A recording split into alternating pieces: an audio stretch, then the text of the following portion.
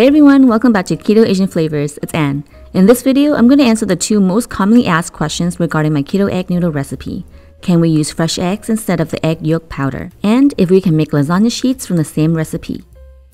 I'm currently working on a keto product line, so for the time being, I can only share this easy method for lasagna sheets. My lasagna recipe was developed a few months back and have already been tried, tested, and approved by a group of recipe testers.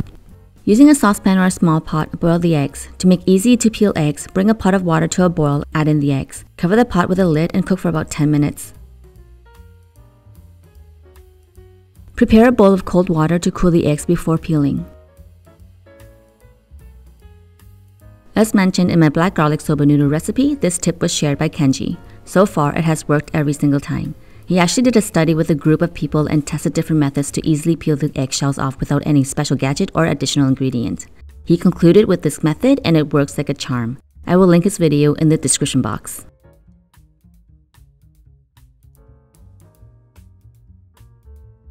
On low speed, add in the water and the hard-boiled eggs to a high-speed blender. We want to use hard-boiled eggs for the following two reasons. First, these noodles do not need to be cooked after softening, so dehydrated egg powder or hard-boiled eggs will work best. Second, since this is a water-based recipe, adding raw eggs will add more liquid, which will result in a slightly different recipe. While the blender is running on low, add in the sea salt, xanthan gum, sodium alginate, and turmeric powder if using. Continue blending and secure the lid. Increase the speed to high and blend for at least 3 minutes.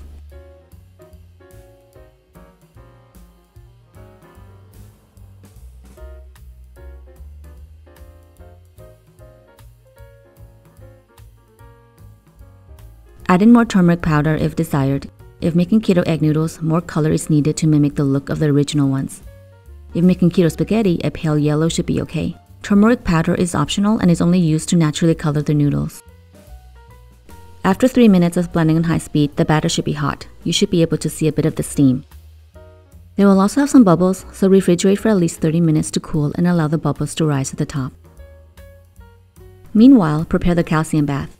Use calcium chloride or calcium lactate.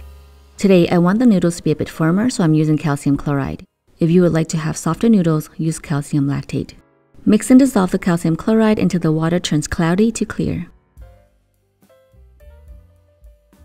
After 30 minutes or more in the fridge, scoop out any bubbles sitting on top and discard.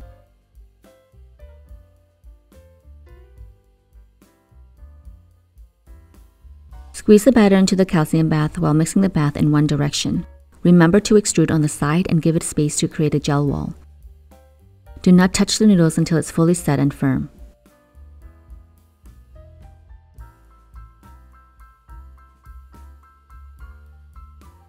To make the no-waste lasagna sheets, leave the leftover batter in the blender and condiment bottle.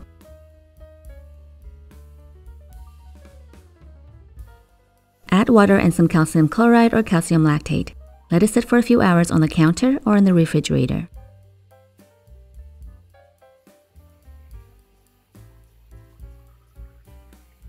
Using a rubber spatula, scrape the sides to release the sheets.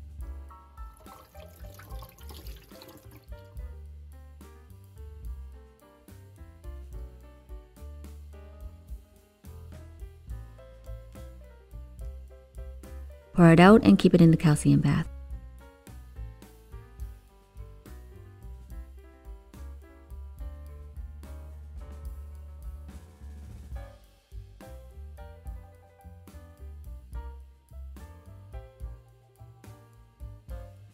These sheets are now ready to be used. You can soften it a bit if you wish. It really depends on how thin the sheets are.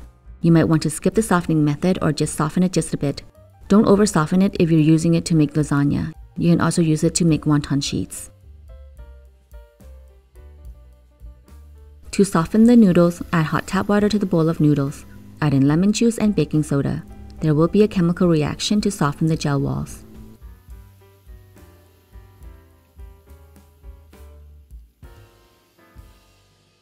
Depending on how hot your tap water is, adjust the softening time accordingly.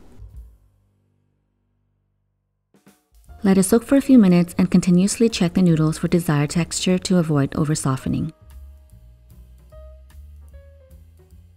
Rinse the noodles a few times using cold water and drain. It is now ready to be used. No cooking required.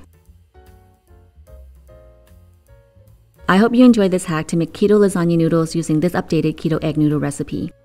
This will also work with my original version. For everyone who's having a hard time finding egg yolk powder or whole egg powder, I hope that you find this video helpful. This updated recipe is also great for anyone who does not want to use lupin flour. If you enjoy my recipes, please like this video, leave me a comment, and subscribe to my channel. And if you would like to support me on Patreon, I will include the link in the description box. See you again very soon.